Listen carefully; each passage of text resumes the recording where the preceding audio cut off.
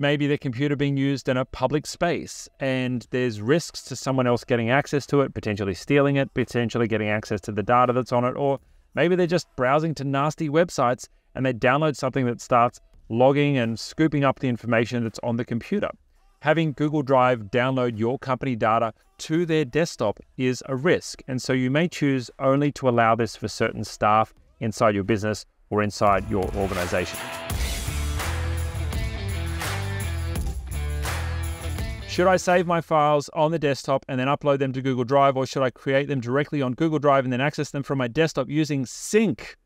Good question. My strong preference for all things in the Google world is to try and do things using the Google format documents. And by that I mean Google Docs, Google Sheets, and Google Slide. It's, in my opinion, much more powerful to work with Google format documents rather than anything in the Microsoft world, because you not only get all the benefits of the live and real-time collaboration, which helps when you're working with multiple team members, particularly in remote teams that are geographically distributed. But Google's got all of their cool features added on top that are AI and machine learning driven that help you get more out of your documents. And these really help you to have a interlinked and productive experience of documents that feel more like an app than they do just document processing. Things like linking to a task from a document and having that task arrive in somebody's task list, that's pretty darn cool.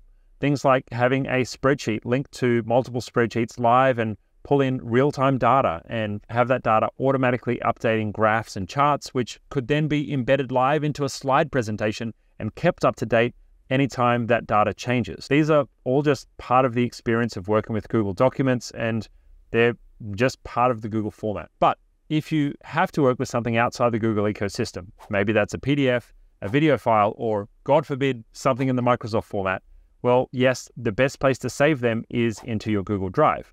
And rather than manually using the Google Drive in the browser and downloading them and then re-uploading them, even though there is one small advantage like version control being added automatically when you drag and drop files, this and all of the features of working online works offline when you install the Google Drive Sync app to your desktop. Now, it doesn't include a small security risk.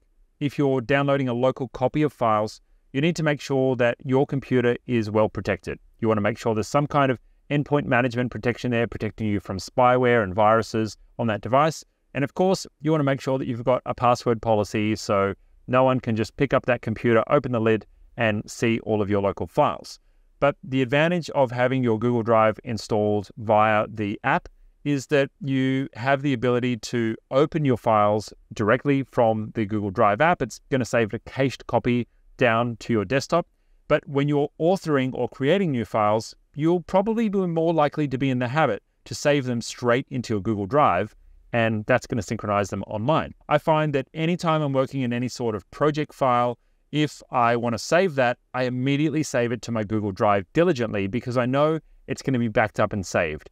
And unfortunately, while we may intend to keep our local backups up to date of data sitting on our computer, I know that not everyone plugs in that backup drive from time to time, and sometimes we just outright forget. I know that in my own case, I've spilled a glass of wine on my laptop before, I had one stolen from my car, I had an air conditioner drip and fill up a whole keyboard with water on me.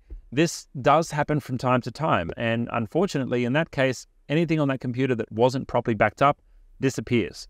If I'm diligently saving things to my Google Drive, I know that they're going to be safe and backed up. So my recommendation is yes, that you enable saving straight into Google Drive by downloading the app. Now, there is one caveat to this, and this is that if you're running a distributed team across different localities and you've got staff in different geographical locations and they've got their own computers, BYOD, we call it in the industry, bring your own device, well, you may not have control over what that person is doing with that computer.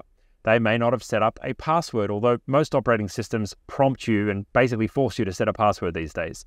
They may have a computer in a shared environment where their kids are using it at mealtime or after meal, probably not at mealtime, after mealtime.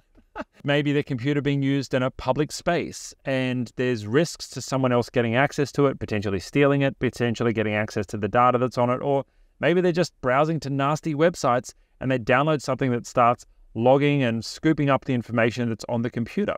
having Google Drive download your company data to their desktop is a risk. And so you may choose only to allow this for certain staff inside your business or inside your organization. In that case, you may want to enable a policy called device approvals in your admin panel in your Google Workspace. And that's a good idea if you're a business owner who wants to be careful about what devices can actually access your Workspace account. So to do that, we jump into our Google Workspace admin panel. That's at admin.google.com. And we're going to search for device approvals and find the security settings for device approvals. Here we go, settings.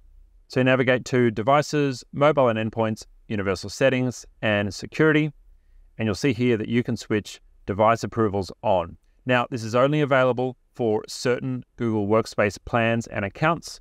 You may need to upgrade to get access to this feature, but this allows you to quarantine any new requests for a device to get access to your company data and be approved one by one. If you need more help with what we've covered in this video, IT Genius provides support services to businesses all over the world with problems just like this. Click the link below to get started.